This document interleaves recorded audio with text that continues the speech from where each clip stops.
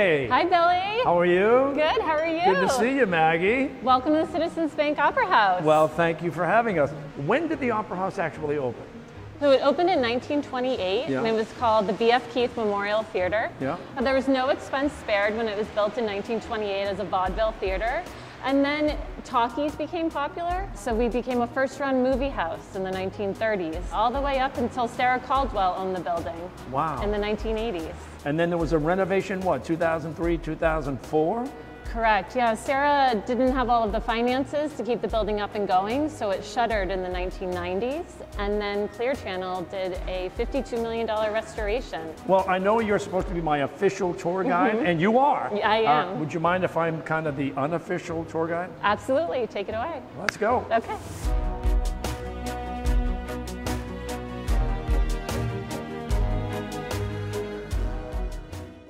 Welcome to the Grand Lobby. Everything in here was restored to its original glory back in 1928, including these columns right here. These are Carrara marble, and they're imported from Italy. The minute I walk into this area, you think, you know, when you're coming to a show here, this is where everybody congregates before the show and at intermission, and, you know, you always see, and it was so cool, everybody's dressed up. And we'll get there again. Yeah, we will. You know, back in the day, in vaudeville days in the 1920s, people came and went at different times throughout the day. So this space was used a little differently, but now this is where everyone comes. It's just so grand and so beautiful, and you're right, restored. It's just remarkable how beautiful the columns and the marble look. It's really unbelievable. And here's Benjamin Franklin Keith. That is the Benjamin? This is him. Hey, Ben. How you doing, buddy? You know what? He still looks good, doesn't he? Not bad for his age. Look at the ceiling.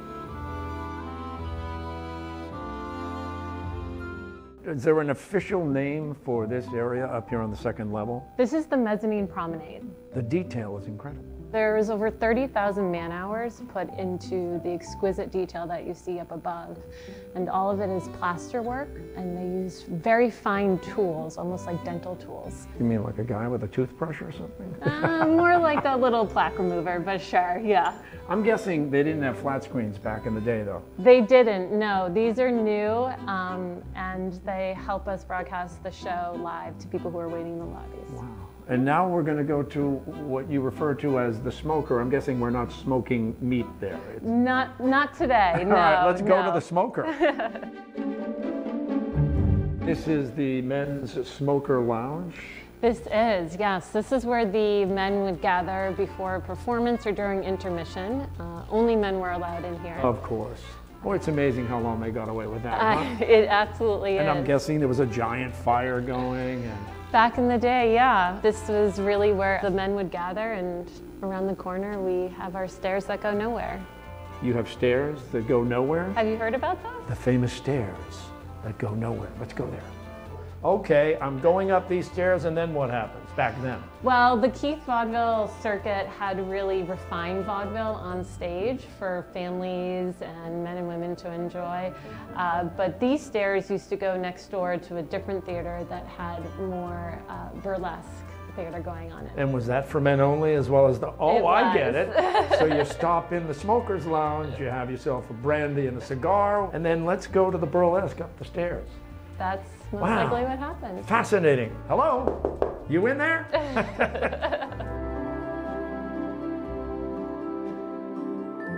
This was the women's lounge.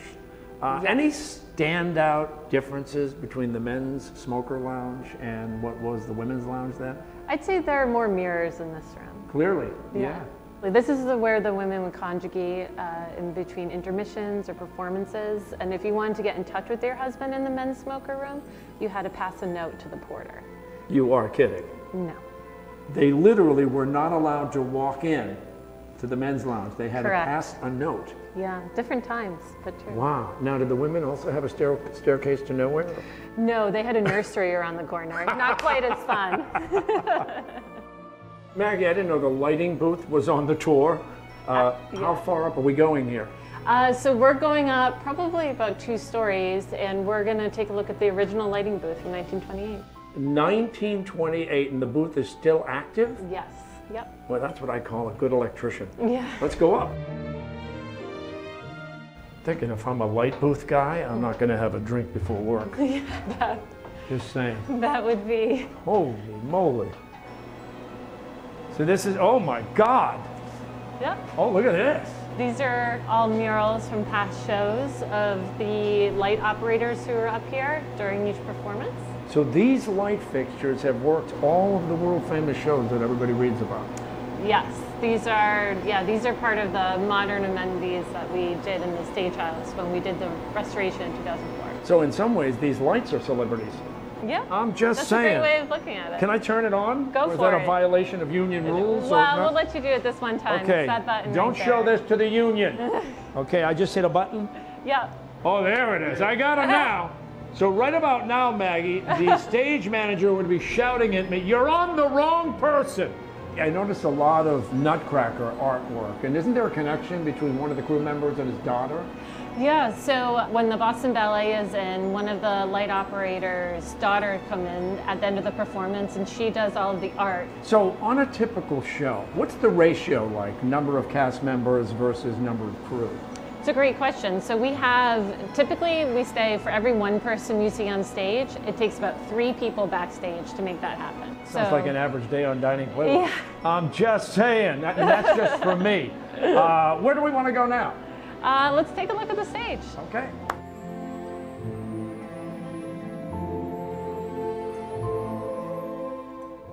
Okay, so now we're in-house, Yes. and we're ready for a big show. Let's say you personally were coming to a show. Which seats would you sit in? I love these seats up here. They give you a full view of the theater and a great view of the set on stage. Under normal circumstances, Citizens Bank Opera House would welcome, I think, up to like 500,000 people in the course of a year. Correct. And I know originally there were 3,000 seats, and at one point it was reduced to more like 2,600 seats. Why was that? Yeah. Well, we reduced the capacity in order to make the seats a little bit more comfortable. Can we talk about the ceiling? Yes. I mean, how many different stories go into this detail? So these murals were done by a muralist in the early 1900s who's pretty famous. His name was R. Ardenti. All of these murals are oil on canvas, and then they were applied to the ceiling. I'm guessing the folks that worked the ceiling really didn't have a problem with height. I would say so. It's several stories up, so you can't have a fear of heights.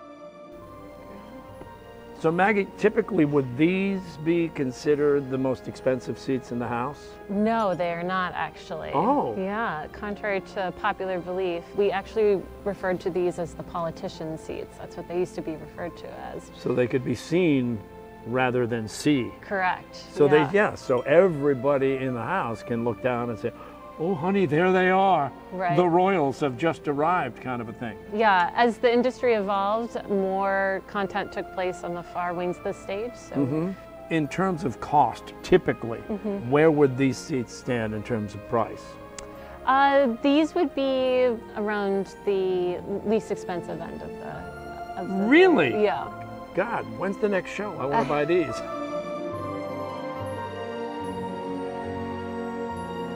One of my favorite parts, my personal favorite parts of any show is I tend to be focused on the orchestra. And here we are now at the orchestra pit. And it's interesting because if you're here for a show, you hear the magic, but most of us at a show wouldn't see the magic. If you're here for a Boston Ballet performance, we could have up to 50 musicians in this orchestra pit. 50 musicians in here. Wow. Yeah. If you're here for a Broadway show, you're going to see closer to 12 to 15 musicians in the pit. How do all members of the orchestra manage to see the show while they're performing? They are able to see the conductor, and the conductor has a live feed of the performance. All right, so from front of house, can we go back of house now? Let's go take a look. All right. How many dressing rooms, Maggie, here? We have 2 star dressing rooms, and then we have probably, I want to say 6 or 7 ensemble dressing rooms. Now when you say ensemble, does that mean they have to share a dressing room? Yes. Yeah. And it's mostly just for costume changes and then makeup and... Makeup and... but the star, for instance, Dolly Parton would be here, right? She would be, yeah. Tony Bennett would be here. Yep. One of the great stories of the backstage area here at Citizens Bank Opera House are the murals. It's a really big part of the history. Can we see some of those? Yeah, let's go check them out. So let's take a look over here. This is Hamilton. Oh, yeah. And then over here, we have Dear Evan Hansen, which is another first national tour big hit. And sold out well in advance, Yeah. right? Yeah. Yeah. Here we have Hillary Clinton. Yeah. Very recent, 2019. Yes. Why was she here? Yeah, so her and Bill were on a speaking tour. Phantom of the Opera, and again, the entire cast, right? Signs all of these murals. Yeah. This is like the Hall of Superstars. Yep.